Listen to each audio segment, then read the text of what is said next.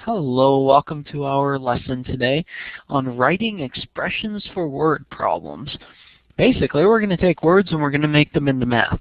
So we've all had experience with words, and we've all had experience with math. So this should be real fun and easy. But it sometimes gets complicated. So we're going to walk through a couple of questions. The first thing that I wanted to go over is what exactly words mean. And we'll start at the top. When you see something say decrease, it will decrease, or it decreases by a certain amount. That means subtraction. And when it's increasing, it means addition. Same thing as if it says less than, it's subtraction, and if it says greater than, it's addition. Another word for addition that you'll see is the sum. Okay? If the sum of two numbers is two numbers added together.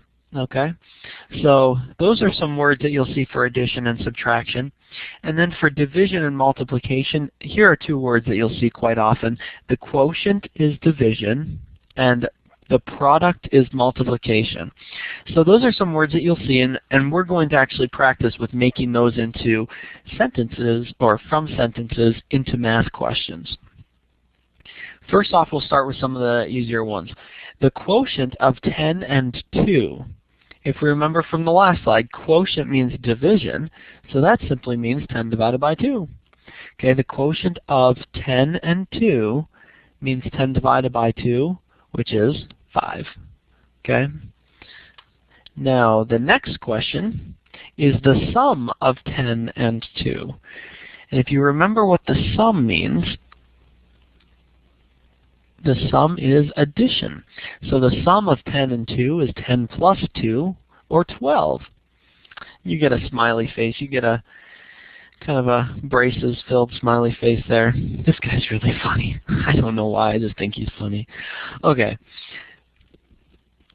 The next one is talking about increasing. And I'm actually sticking a variable in there. So this is making life a little bit more complicated. But it's not that much more complicated.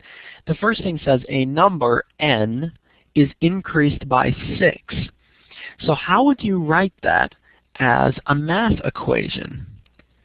N, a number, we're going to call n, is increased by 6. The way that we would write that is to say n plus 6. Increased means that it's addition. And so this just means whatever n is, whatever number that is, it's getting increased by 6. We're adding 6 onto it. Okay? I know sometimes adding variables makes things more complicated, but in this case, it's pretty straightforward. A number, n, is increased by 6. It means n plus 6. We're going to do the same thing here. The sum, and this one here is a little bit more complicated, but I'll try and do something to make it pretty okay. The sum of a number and 6 is decreased by 4. All right. When I get a question like that, I like to try and divide it up. And in this case, I've divided it into two colors, a gray color and a maroon color. The sum of a number and 6, so that's just like this, a number increased by 6. The sum of a number and 6, that's just 6 plus n, or n plus 6.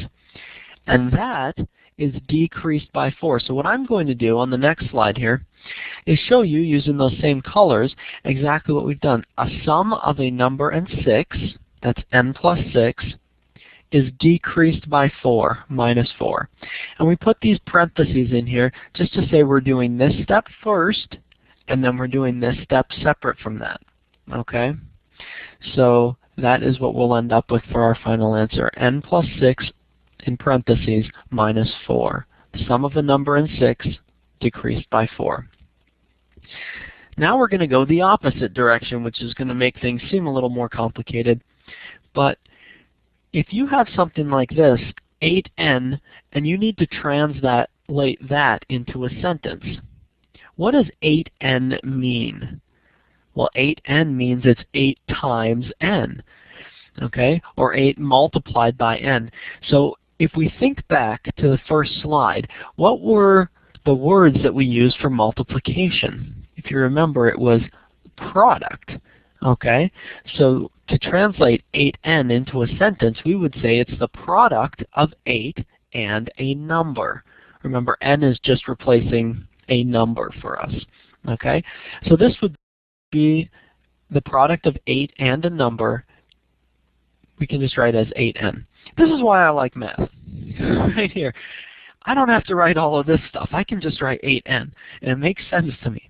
See, for English people, they may prefer to see things written out like this, but for me, I like 8n. 8n just works for me.